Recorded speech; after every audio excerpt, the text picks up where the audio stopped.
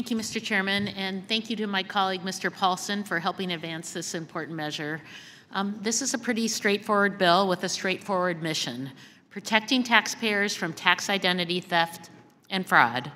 I'm sure everyone is familiar with a scheme that some enterprising criminals came up with to file fraudulent tax returns so they could collect money that didn't belong to them.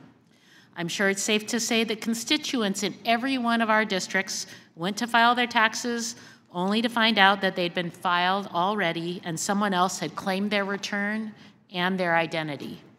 In response, the IRS instituted a smart common sense program to assign PIN numbers to affected taxpayers without which they could not file their taxes. These 6-digit numbers would be reassigned each year, and electronic returns would not be accepted without them.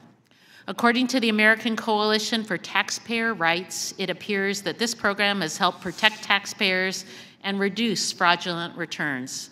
The number of tax returns with confirmed identity theft dropped 32% from 2016 to 2017 alone, and 57% during the 2015 to 2017 period. Yet, tax identity thieves are still claiming millions of dollars in fraudulently obtained refunds. By broadening the IP PIN program to all taxpayers, instead of only making it available to identity theft victims and individuals in pilot project states, we can be proactive about keeping taxpayers' personal information and hard-earned dollars safe. We can also make further progress in reducing the instances of fraud during the filing season. This is a proven program and a no-brainer, and I look forward to seeing this put in place for all of our constituents. I urge my colleagues to support this legislation, and I yield back.